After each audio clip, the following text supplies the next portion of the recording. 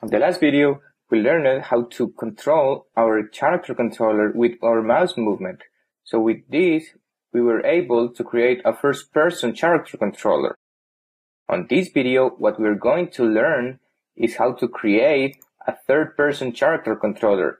But the thing is that we are going also to learn how to activate the animations of our character controller. So with this, our character will look and move depending on the movements we do.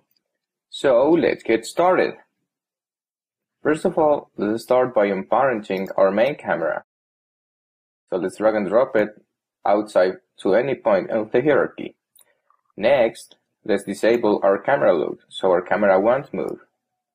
Now, let's move our camera a little bit back so we can see our character. Let's disable our capsule, and let's also check on the project view our mesh. Now, our mesh has different values, but what we're going to focus is on the animations. So we have 4 animations, which we're going to use only 3. Idle, walk, and jump pose. Idle, let's set it to loop. Let's set to run, also loop. Let's set walk to loop. And the jump pose, we're going to set it to ping pong.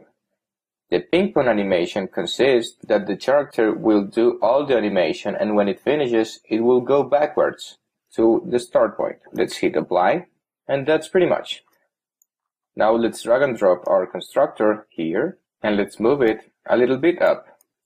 Now that we have our character here, let's drag and drop our character script, and let's add a component of a character controller by clicking on Component, Physics, Character Controller.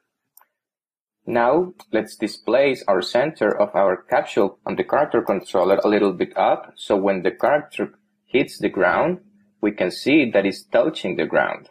Finally, let's open our character script and let's paste our code. So what this code does is that we make sure that we have a component of type animation before we can do anything.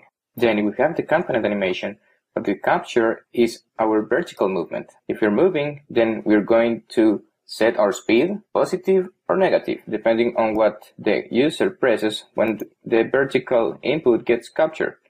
And then we're going to do a crossfade to the walk animation. Else, if we're not pressing anything, we're just going to play the idle animation.